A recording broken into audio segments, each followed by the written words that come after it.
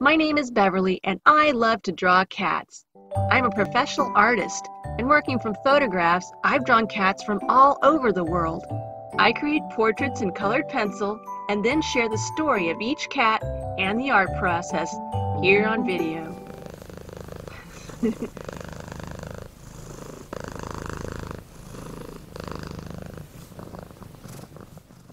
Today I'm drawing Felix, a polydactyl tabby who left giant footprints on his family's hearts with those extra toes and his unconditional love. Felix was first spotted hiding under a trailer at a construction site on an airbase in 2005. A kind employee named Art heard about him from a coworker. Art left some food outside the hole where the young kitten had been seen coming and going. When the kitten stuck his paws out of the hole to gather the food, Art could see that the kitten's white mittens included thumbs. He started leaving food for the little cat every day until the kitten began greeting him and eventually following him around. Art was worried that the kitten wasn't safe around all the big machinery at the site and brought him home. However, he already had an aging cat with health issues, and his wife Velma was not ready for another cat. They named the kitten Felix and started looking for a permanent home for him. They interviewed several potential adopters, but each time something wouldn't work out and Felix got to stay. Felix's kitten-like energy and curiosity lasted well into his adulthood. He had a little yellow toy mouse that he would carry around and leave in odd places, such as his food bowl. He delighted in playing with simple objects too, like wadded paper and shoestrings. He went everywhere in the house that Art went and would climb in his lap while Art wrote papers for his degree. Whenever he heard people outside, Felix would stand upright like a meerkat, and sometimes he would growl like a dog by the door.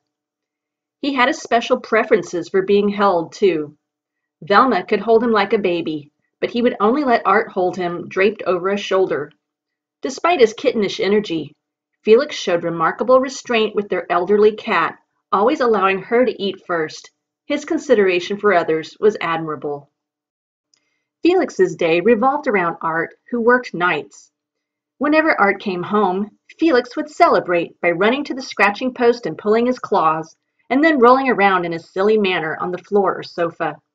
While Art watched TV to unwind, Felix would lie on a mat by his shoulder and watch along with him. Art and Velma placed special mats for Felix on the chairs and furniture all over the house. When Art rose from bed, he exercised daily using hand weights known as kettlebells. Because Felix would try to rub his body on the weights while Art was swinging them around, he would have to move Felix to another room so he wouldn't accidentally hit him. While Art had his coffee in the kitchen, Felix would sleep nearby where he could soak up the sunlight coming through the window. Over the years, Felix developed many personality quirks. Now and then, he would disappear for so long that Art and Velma would feel the need to search for him. Once they discovered him in a big Lipton tea box inside the pantry. He also loved to hide inside shoe boxes and closets and would get into Art's guitar case whenever it was open. Another of his odd habits was to dash across the room at random moments, stand up against the door frame like he was going to climb it, and then jump straight up as if attempting to get to the top. Having an extra toe and claw seemed to come in handy for Felix too. He often used them to pick up and toss his toys into the air. He could also leave extra big footprints when crossing a freshly mopped floor. And if he was on the wrong side of a closed door, he would slip a big paw underneath it and shake the door noisily. He was very fastidious about bathing and could use both his big front paws to bring his back leg closer in for cleaning. And when it was time for Art to wake, Felix would bite his hand gently. Then he would escalate by rubbing his head against Art's hand forcefully until he succeeded in waking him.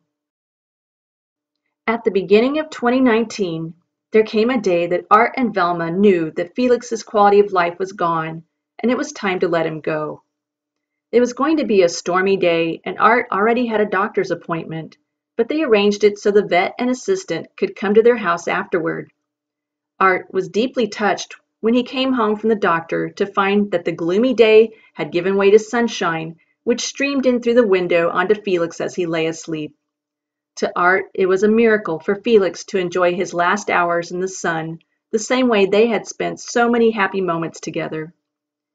When I asked Art what he thought Felix's legacy was, he spoke of Felix's intelligence and compassion, and quoted a line from the movie Star Trek II, when Admiral Kirk said at Spock's funeral, "Of all the souls I've encountered in my travels, his was the most human."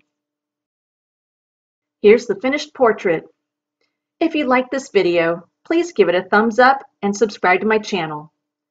To find out how to commission a portrait and video for your cat, visit my website, ilovetodrawcats.com.